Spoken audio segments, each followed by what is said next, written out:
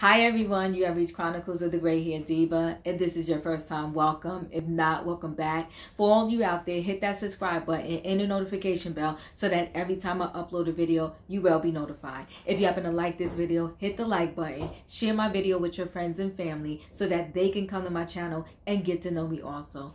And comment in the comment section, and when I get an opportunity, I will comment back and chat with you. So listen, I'm here with my take on Coming to America 2. If you don't want to hear any spoiler alerts, stop the video.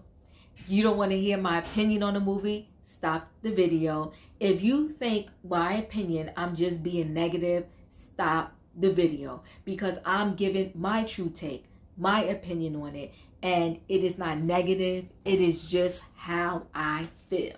All right, so let's get into it. Before we get into it, we got to back up a little bit and talk about Coming to America, the original. Coming to America, the original was iconic. It crossed so many cultural barriers. I mean, I don't care if you was black, white, yellow, orange, you was from Mars, you was from Venus, you was from America. You loved the movie Coming to America. It had a lot of comedy in it. It introduced us to the world of Zamunda, which everybody was so happy about and excited about. There were people that based their real life wedding off of scenes from Coming to America, the original. I mean, they had dance scenes in this movie, the costumes in Coming to America. It was just so iconic and so beautiful that really, like I said, so many people based their real life wedding on this movie, okay? Candy from the Real Housewives of Atlanta was one of them. When she got married to her now husband Todd, they had animals at their wedding. She did a whole dance scene that was, based off of what happened in Coming to America at her real life wedding, okay? So it was just, Coming to America is an iconic movie. It's always a little touchy for people when you want to touch something that was so iconic and do a sequel to it or do a part 2 to it. I think that's why some people, they tread lightly about doing a part 2 to certain things, because it's like, how do I top the best? Because that's what happened with Coming to America 1. It was the best. It introduced us to Zamunda. And it wasn't until decades later that the world was introduced to another fictitious world where black people thrive, and that was Wakanda. Okay? Everybody loved the Wakanda. And the thing is, when you introduce something like Zamunda in Coming to America, the original, and then you introduce Wakanda, if you're going to bring Zamunda back, you're going to do a part 2, you got to bring it. You got to bring it. Because now, not only are you coming against the original of Zamunda, but you have people having their heads Wakanda. And so in my mind, you got to bring it. Yes, they are 2 separate movies, but you still need to bring it. And I think that's where Coming to America 2, it fell short for me. Because one, not only did it not bring it, it did not even come nowhere near the level of the original. And I think they just declassed the movie. I think they dumbed it down. And they had tons, when I tell you tons of star power in Coming to America 2. But the thing is, star power doesn't make a movie. You can have 900 stars. But if the storyline, the writing, the plots, the jokes are not funny, you still will not have a good movie. I will say this, I'm glad I watched it on my Amazon Prime and I didn't go to the movie theater and actually pay for this. Okay, because when you go to the movies before the pandemic, you could be out $100 for a movie taking 4 people with you.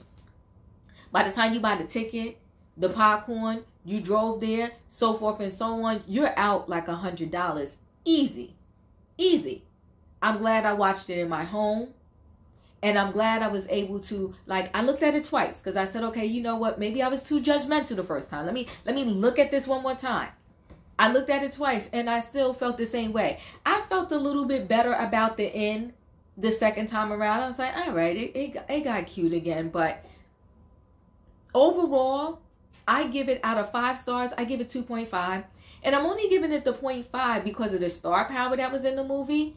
But I'm not giving, I can't give it more than that because the plot was an original. The storyline was an original. It was predictable. I felt like they just tried to recreate the original with modern day time.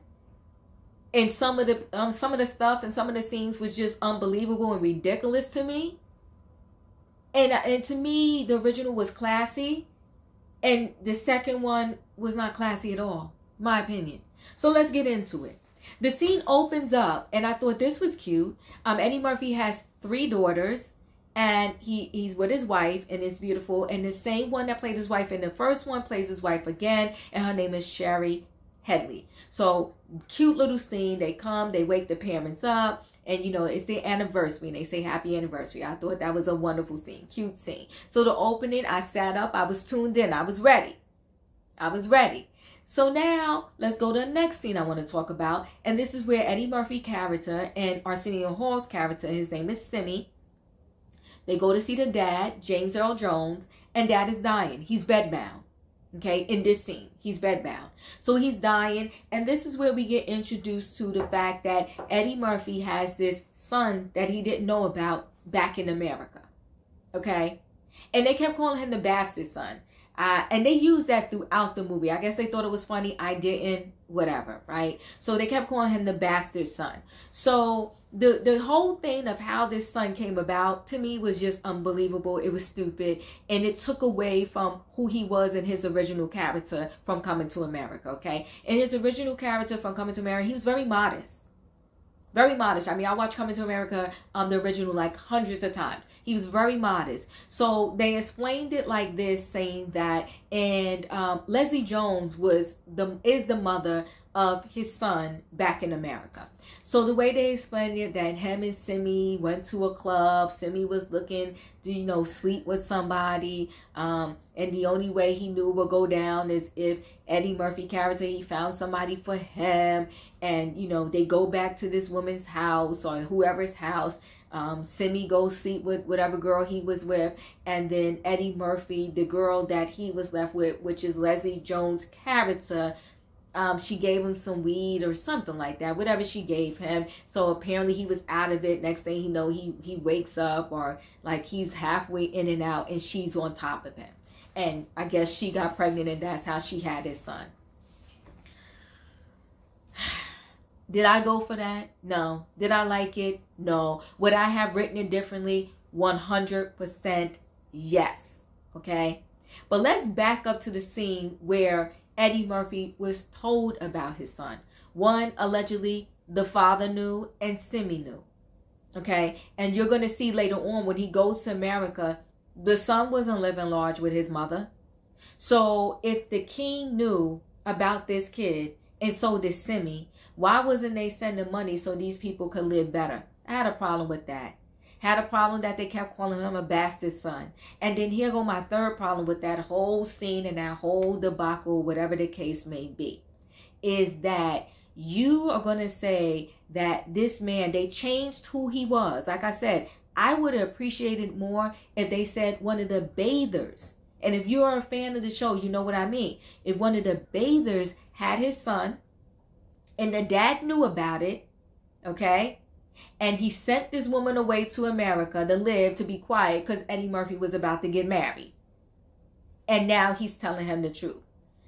I could have went for that more, because the whole theme about the show is that, you know, they had so much money that they never did anything for himself. Eddie Murphy didn't even brush his own teeth when you did Coming to America, the original.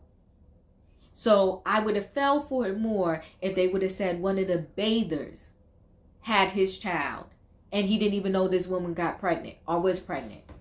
And then the dad sent her off to America, and now he needs to go find him or look for him or go get him.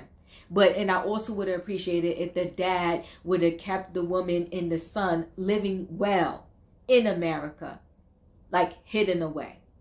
That's how I would have wrote it, but that's me. Okay, so we tell, you know, the date that he gets to know that he has this son, and that's the reason why he has to go to America. But before he goes to America, the dad tells him that he wants to have like a funeral before the funeral. He wants to, I'm going to call it a celebration of life before he actually dies. You know, people always say, give the person the roses while they're here. And, you know, he wanted, so to speak, his roses while he was here. Didn't have a problem with that, but I have a problem with the whole scene. And I'm going to tell you why. So now we get to this funeral before the funeral scene. And before that, dad is in the bed, bedbound, sick, about to die. Now for this celebration of life scene, they have this mummy tomb and he's standing up in it. The whole celebration, he's standing up in this tomb. He was sick as a dog a few seconds ago, in the bed, bedbound. Now he's standing up in this tomb for this celebration of life. Big problem with that. In the meantime, Eddie Murphy, his wife, and everybody else, they're sitting down in their chairs, and he's standing up in this tomb, and he's the sickest one for this celebration of life. That's when we bring in some more star power. We have Morgan Freeman. He's like the officiator of this, you know, whole scene, this whole celebration of life. That's when we introduce En Vogue comes. Happy for them. And Salt-N-Pepa was a cameo too with En Vogue. Singing with a Man. I liked it. I enjoyed it. Gladys Knight was also a cameo at this celebration of life. So she comes in and she's singing. And then at the end, towards the end of this celebration of life, James Earl Jones, he calls Eddie Murphy over and, you know, pretty much saying, you know, I'm dying now, son. And then he closes his eyes, his head goes down, and he's dead.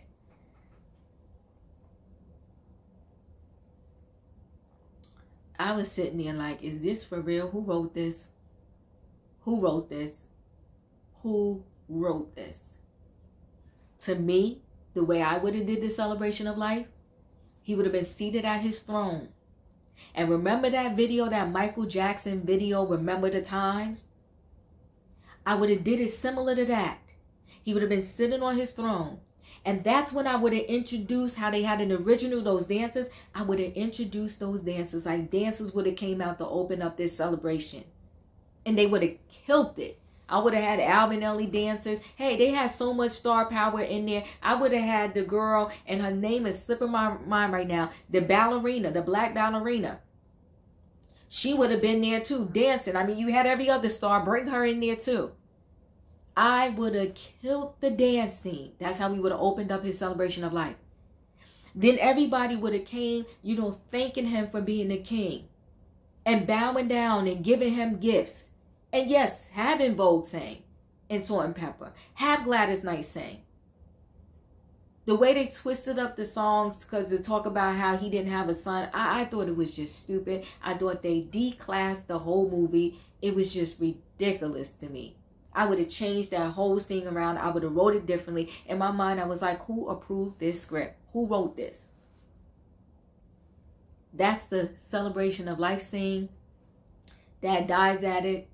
And that was that. Like I said, I would have did it different.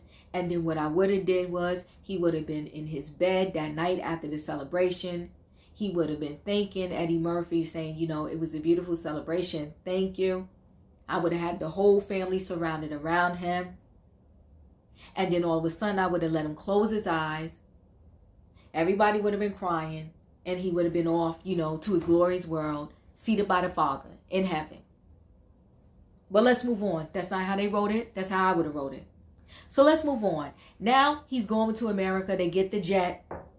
And they got to go to America to find his son. The whole debacle of this son, he just pulls up nearly to one spot. And he just finds the son so quickly. He found the son in like 2.2 seconds after landing. Okay, the son is scalping tickets on the street.